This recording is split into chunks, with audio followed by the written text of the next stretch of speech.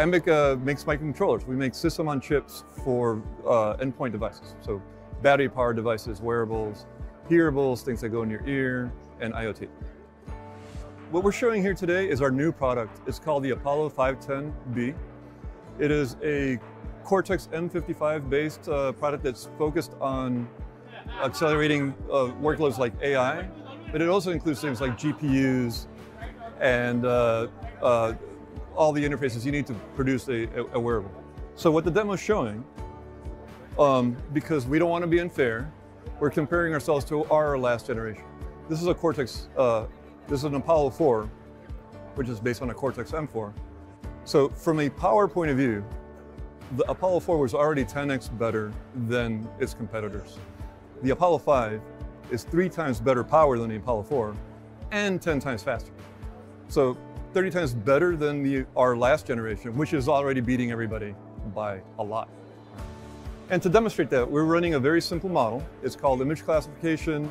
It's one of these things where you show it something that says it's a horse, it's a dog, whatever.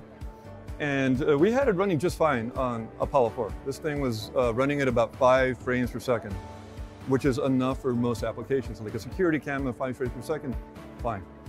On the Apollo 5, same software. I didn't do a thing to optimize it. Just put it on Apollo 5. We're doing 10 times faster. So here you'll see frame rates, 4.8, roughly 48, right? Not doctored. This is actually, just plug it in and it goes. And we're also measuring power. So here the power, which is already a spectacular 2100 millijoules, microjoules per inference, drops to around 760 something. This is why we were able to do it. It's because we lower the voltage on the chip below where it's supposed to work, and it still works. And so by lowering that voltage below where your physics professor said, don't do it, we were able to reap the power benefits from that lowering. It's got all the RAM that you need, all the non-volatile you need on board.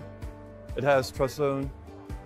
Apollo 510, this green guy is already beating our competitors by about 10x. Apollo 510 is so small that I had to kind of exaggerate scale a little bit to show it on the graph. Ambiq has been working with TSMC for over a decade. The nature of our relationship is very special. Our claim to fame, the thing that makes us famous, is our ultra low power. It's beyond ultra low power, it's ludicrously low power.